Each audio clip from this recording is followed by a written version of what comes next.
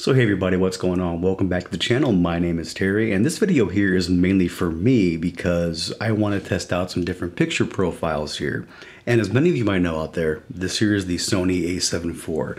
I got this camera a few months ago and I absolutely love it. The footage from this thing is absolutely beautiful.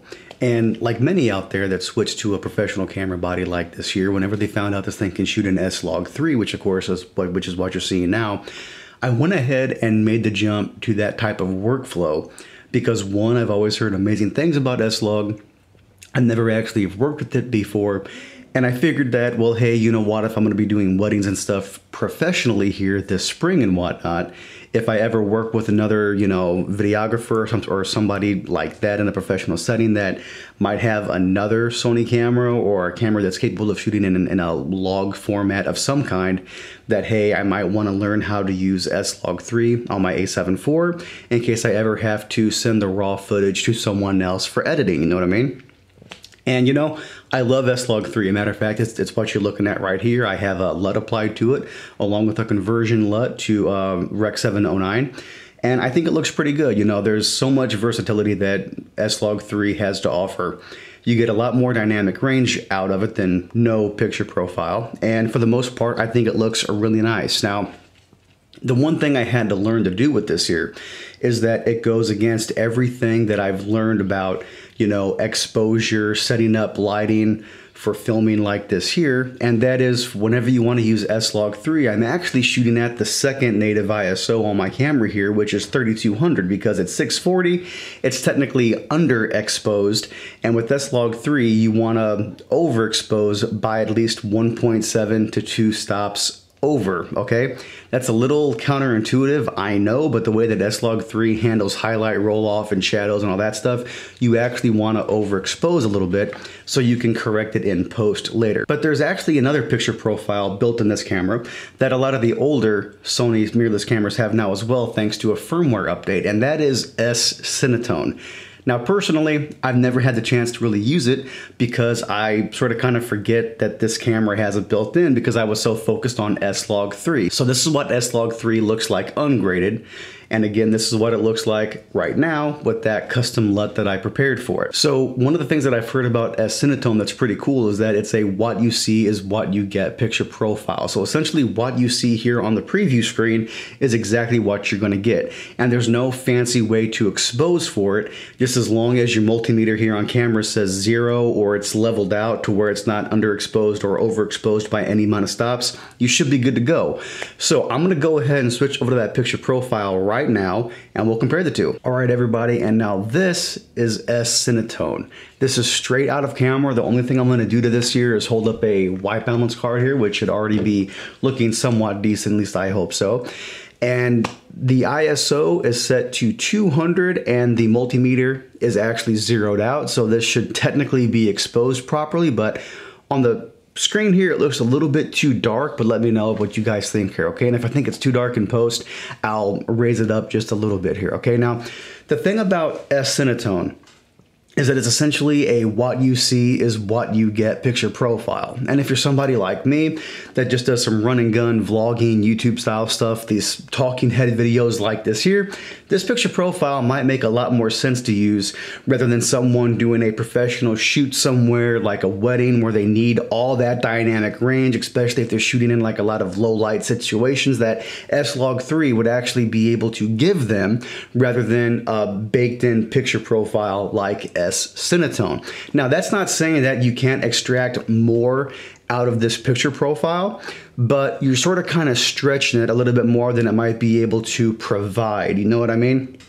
And again, the thing that I really like about this is that, again, it's a what you see is what you get. So you're able to shoot with a much lower ISO to theoretically give you a much cleaner image than what you would have to use with SLOG3, unless you're shooting at one of the native ISOs. It's a dual native ISO, one at 640 and one at 3200 in SLOG3. And in that last section that you saw shooting in SLOG3, to make sure I overexposed properly, I had to shoot at ISO 3200. Now again, that is the highest native ISO for SLOG3, so it should have looked clean, but I'm the kind of person that I like to keep my ISO down as low as I possibly can to just know that in camera I'm getting a nice clean image for you guys out there, okay? And again, ISO 200 f1.8. My multimeter is zeroed out, so that's pretty good. And again, I'm not going to do any kind of color correction, color grading, whatever. Only thing I did was I held up a white balance card here to hopefully, again, everything looks good for you all out there. Now, a big benefit to S-Cinetone here, you shouldn't really have to do any kind of major color grading. You shouldn't have to spend a lot of time correcting the footage because the colors that you see here are essentially baked into the video that you're watching right now. Again, I might tweak this a little bit in post, but if I do anything, I'll put up a little card here to show you all what I did. And yeah, like I think this is going to be kind of nice. The thing that I love about S-Cinetone is that I can edit videos so much quicker, because it just looks like this straight out of camera. To get this same kind of look with SLOG3, first I have to apply a conversion LUT to take it from SLOG3 to 709. Then I have to apply another LUT to that I already custom made. That saves me a lot of time to get the kind of look that you all are used to seeing here. But with this kind of picture profile here, I can just run and gun, shoot what I want to shoot, and I'm good to go. That's not to say, though, that I think SLOG3 is a bad picture profile. No. The reason why I still use it a lot, even for this YouTube channel here, where I'm just sitting here literally doing nothing besides talking to a camera here, is because I want to get used to editing that type of footage to where if I'm ever shooting with somebody else on a shoot and I ask them, hey, do you want this shot in log for later? Because, like, let's say I'm not doing the editing, I can just send it to somebody else and then they can do the editing for their own style. Or if I'm helping somebody do a shoot that they're already paid to do, I can just say, hey, do you want this stuff shot in log? And if they say yeah for editing later, not a problem. I know how to overexpose properly. I know how to set my camera up for it, and boom, we're off to the races. We're good to go. But for, I think about 95% of people, especially if you're doing stuff like this here, talking head style content, or even if you just want to move up to a professional camera like this here and you want that nice look out of camera without necessarily wanting to learn how to color grade, how to color correct, how to properly expose stuff right in camera, I think that S-Cinetone would be a pretty darn good bet. And again, SLOG3 is incredible because you're able to get so much more dynamic range out of this camera. And once you learn how to color grade it, color correct it, all that stuff, it looks absolutely phenomenal. It really, really does. But this video here was mainly for me because I wanted to see the difference between the two picture profiles and maybe get y'all's opinion out there. Like, do you guys and gals prefer to use SLOG3 or a log format? Or if there's a built-in picture profile on the camera of your choice out there, which one do you like and why do you use it? But again, this is mainly for me, for comparison purposes. I just thought I would upload it here to the channel to see what everybody else thinks.